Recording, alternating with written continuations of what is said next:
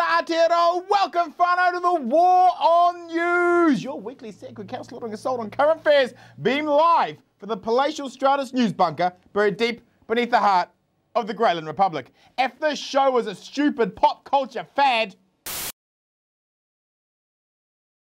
and tonight's political media crimes against reason kill zone, the double dipper from Dipton double dips employment numbers by cut and pasting the same 170,000 jobs from the last budget into this year's one. John Key defends Treasury predictions of the rapture. Boot camps simply make criminals fitter. Plus this week's Sex in the Super City, Wanko the Week, and the Barack Obama People's Hair of the Week Award.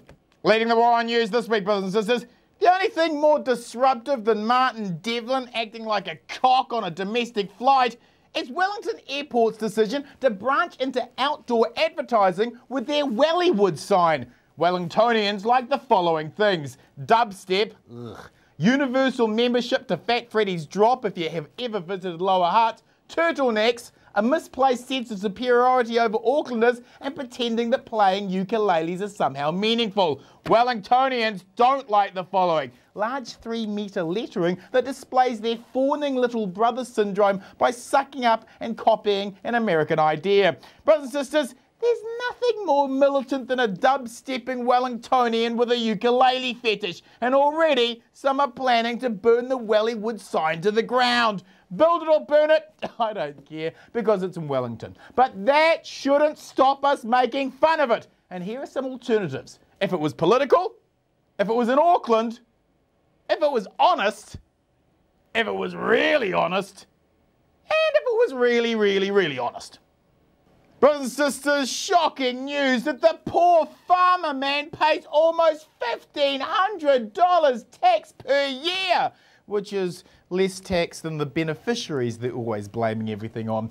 Some cruel and unpatriotic bastards say that farmers get everything. They get to steal our water, pollute our water, create global warming gases, charge us eye-watering world market prices for products they damage our environment for, and they get monopolistic protection by their entire industry in the form of Fonterra. Whānau, that's not a fair assessment. Yes, they get all those things, but they also get to own their own political party as well.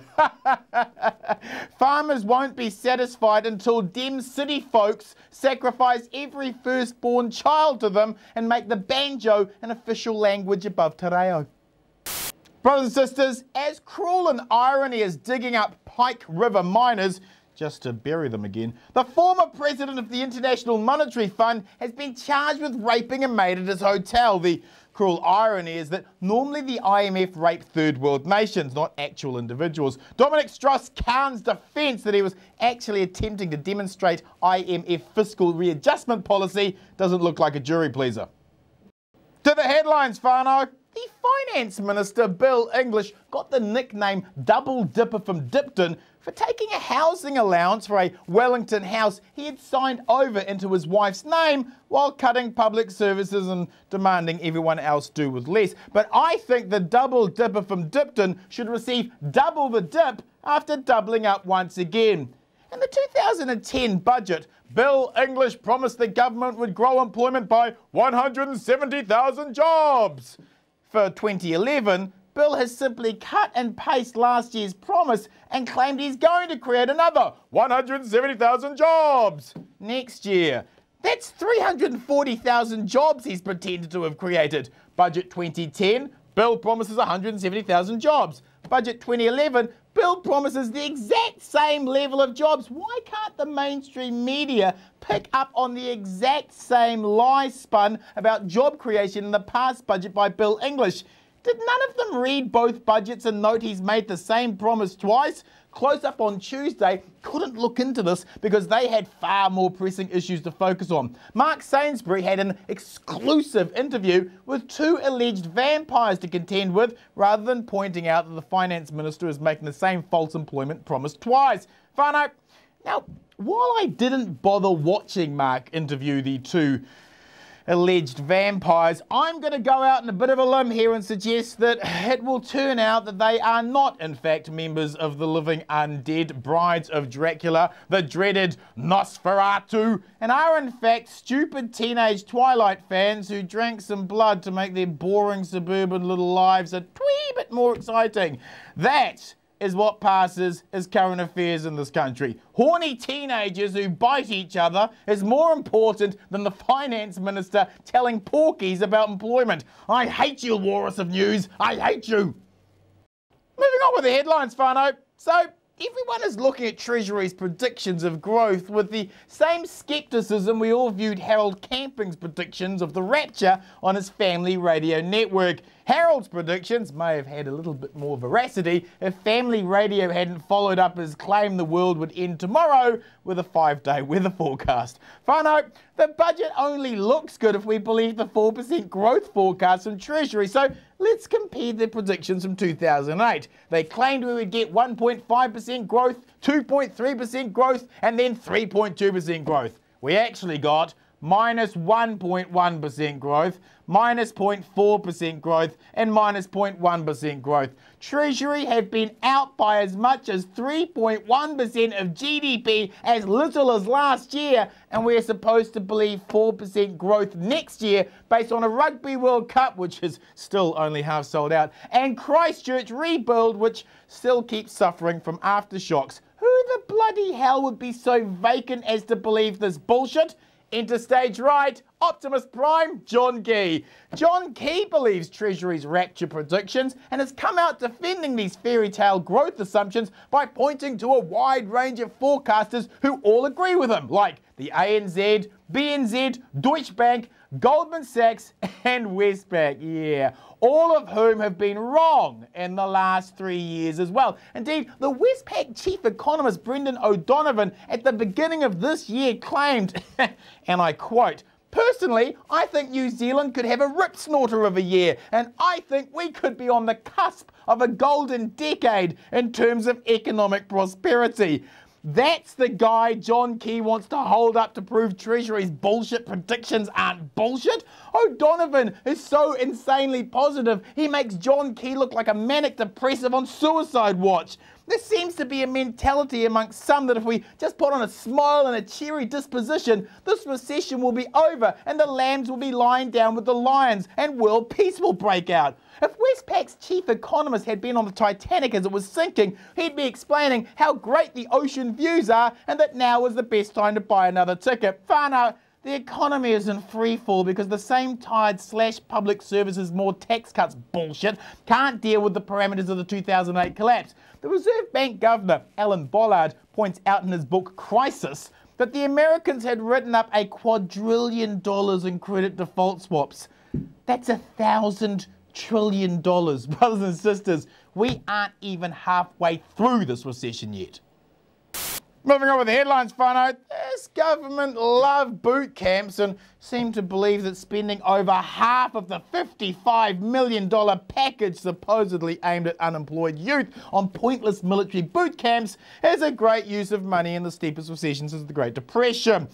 It isn't, and the government know this, and that is why Paula Bennett is hiding the results by refusing to release any details about how many child criminals go on to commit more crime after being sent to military boot camps. This government have overseen a teenage unemployment rate that has now soared to 27.5%, which is hilarious when you consider how many bright-eyed, bubbly young Gen Y first-time voters flocked to John Key and his change mantra. What he actually meant by change was loose change, as in all you get now is loose change rather than an actual job. How the fuck blowing half the youth unemployment package on a bunch of military boot camps that don't work is supposed to get young people jobs is well beyond my ability to comprehend. The academic research overwhelmingly shows these knee-jerk boot camps don't work, and what they in fact seem to produce are fitter criminals.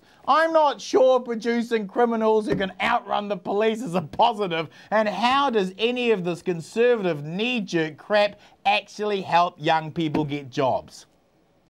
Whānau, are you feeling sexy? It's Sex in the Super City time.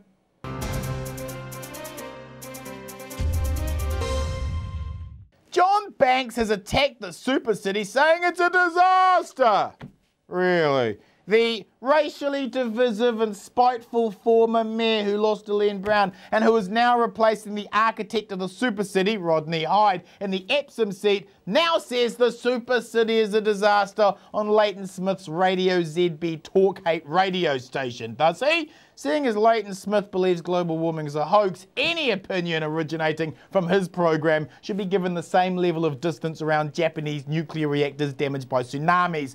John Banks should be focusing his derision at his mate Rodney Hyde, who screwed the pooch on this one by ramming the annexation of Auckland through under a misuse of urgency minus the kind of deliberative process a massive change like this demands. The super city was supposed to have 8,500 staff to do the work for 10,000 staff, yet only has 7,800 staff. For John Banks to throw his toys over the super city now, well, it was the party that supported him who did all the cocking up, is a little like blaming the Bible for getting the dates of the rapture wrong. And while we're talking about the little Oompa Loompa of hate, brothers and sisters, it is my pleasure to announce that I am unofficially the new campaign manager for Rodney Hyde, independent candidate for Epsom 2011. Now, some have claimed I'm merely doing this to split the vote in Epsom between Banks and Hyde so that whatever loser candidate National appoints wins by default. That is a dreadful accusation to make.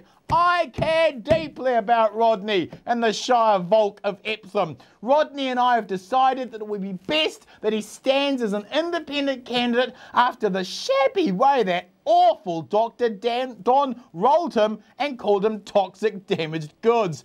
Rodney Hyde, independent candidate for Epsom 2011, has a catchy ring about it. Remember, Rodney, they were mean and hateful towards you. You can prove them all wrong by giving the good people of Epsom the democratic right to decide if you should still represent them. Go on, Rodney, you know you want to, and I only have your best interests at heart, the way John Key has the working poor of New Zealand's best interests at heart. But now let's hand out this week's Wanko of the Week award.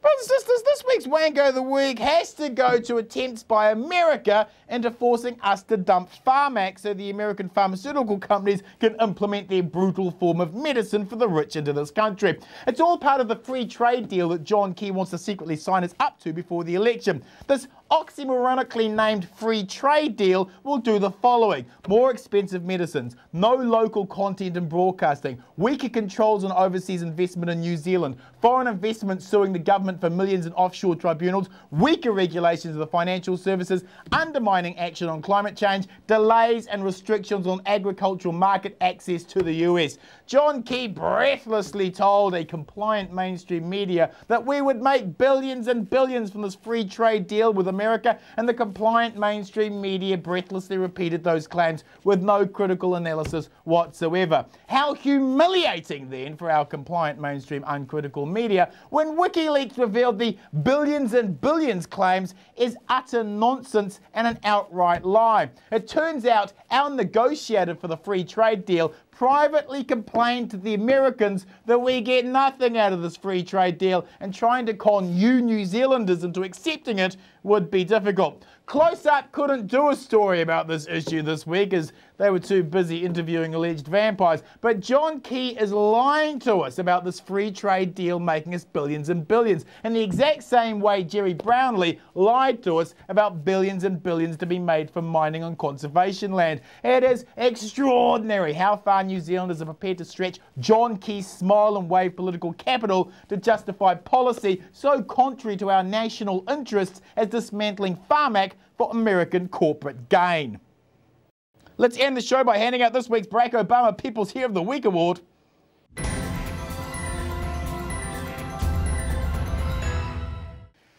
Brothers and sisters, this week's Barack Obama People's Hero of the Week award has to go to Israel for their surprise at Barack's comments that they need to go back to the 1967 borders, which seems a bit faked, especially as the UN has been calling for Israel to go back to the 1967 borders and stop occupying Palestinian land since, well, 1967. Israel's shock seems more at being told by America that the party is over and the whole brutal occupation of the Palestinian people can't be tolerated. Now most of the Arab world has access to Twitter and Facebook and are for the first time threatening to overthrow all the Middle Eastern dictatorships we prop up. Gun enthusiast and Israeli Prime Minister Benjamin Netanyahu claims any attempt to go back to the 1967 borders would destroy Israel. Yeah, I think apartheid South Africa used that type of excuse to keep Nelson Mandela locked up for a couple of decades as well. Isn't it funny how repressive regimes always justify the brutality by claiming their security is at threat? Palestinian kids throwing stones at armoured tanks isn't a threat to Israel, and glorified skyrockets that steer like a cow isn't much of a threat either. More Israelis die in car crashes than Palestinian rocket attacks. That's it for tonight, folks. Don't forget Citizen A plays Friday 7:30 p.m, Freeview 21 and Sky 89. Follow me on my Citizen Bomber Twitter and Facebook site. It has all the shows posted up online and allows you to befriend other like-minded citizens for romantic news moments. Good night, New Zealand. You stay classy, Aotearoa. Righto.